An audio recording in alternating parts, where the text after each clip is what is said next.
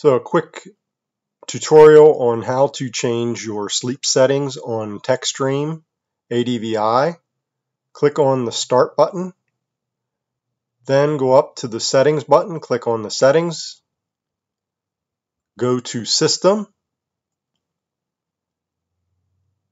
Power and Sleep on the left-hand side, and then what you're going to look for is Sleep and When Plugged In.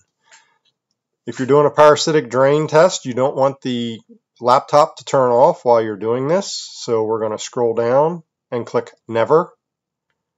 And now we've changed the settings for it to never go to sleep while it's plugged in.